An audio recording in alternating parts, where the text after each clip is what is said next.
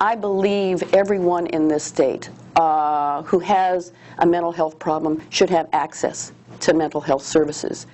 We've done a lot in the last couple of years. We're one of the leading states when it comes to mental health parity for insurance purposes. It's really not happened anywhere else in the country. And we took a lesson from the Fortune 500s, who found if you look at the human as a whole, the health body and the health mind, you will get so much more from the person and they will be so much happier.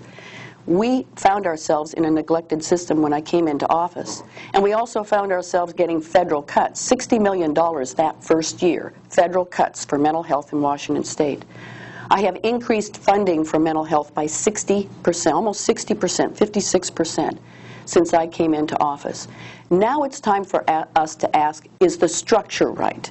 Is the structure really meeting the needs of the public at large?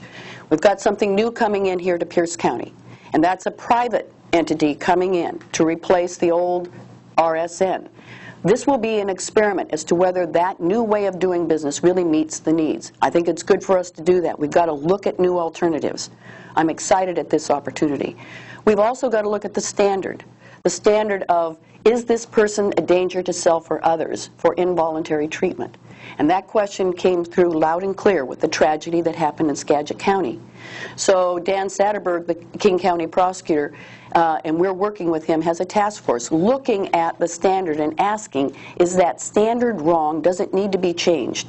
Is it too high so that our communities are not being able to get the needs met that they want?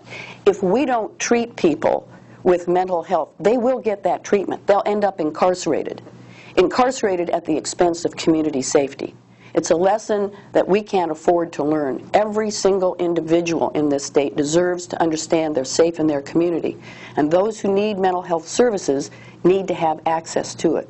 So I'm excited about the project here, but I'm also excited, as I said, about hopefully Dan Satterberg putting his arms around this standard and asking.